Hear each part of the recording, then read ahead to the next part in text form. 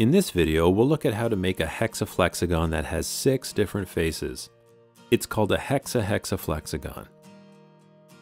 If you haven't yet made a 3-faced hexaflexagon called a trihexaflexagon, I recommend starting there.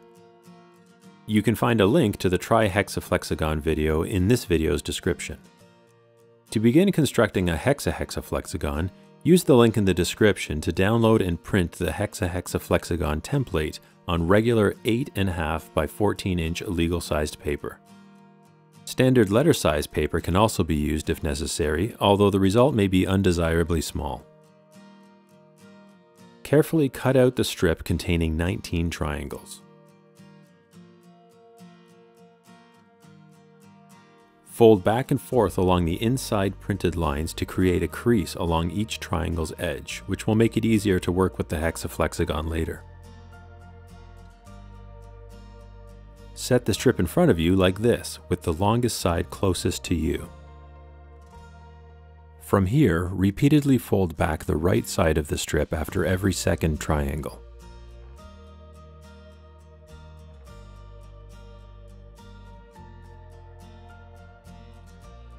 It should feel like you're folding in a spiral manner to create a sort of tunnel between 2 layers of paper.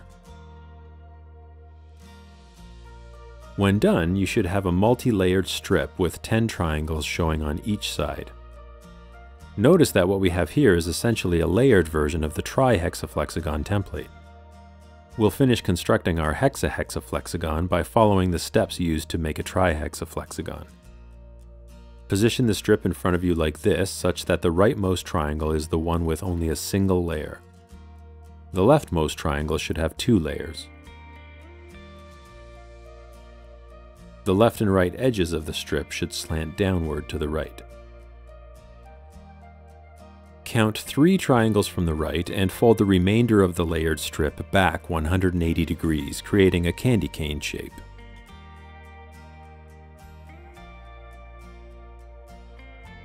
Now count in 4 triangles from the bottom of the candy cane and fold that section back 180 degrees. As you approach the other end of the candy cane, bend down its end triangle so that you can then tuck it against the underside of the section you're folding.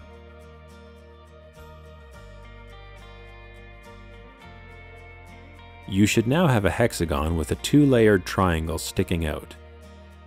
Fold this triangle back 180 degrees and glue it to the triangle it covers on the hexagon's face. Now you're ready to decorate the faces of your hexahexaflexagon. Here, I'll use a different colored sticker on each face's triangles.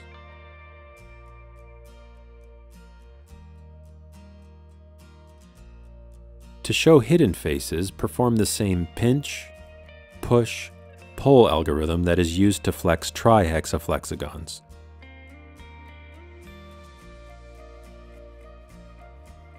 As with trihexaflexagons, if you find that there is no opening to part on top for the last step of the flex algorithm, rotate the flexagon and start the algorithm using an adjacent pair of triangles. Executing the algorithm on the opposite side can also be helpful.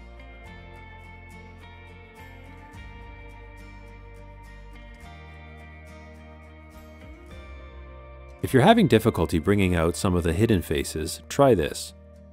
Pick a pair of triangles and repeatedly perform the flex algorithm starting with those triangles until you can no longer complete the step where you pull apart the opening at the top.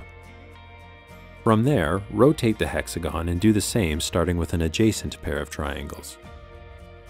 Continuing this process will eventually reveal all 6 faces.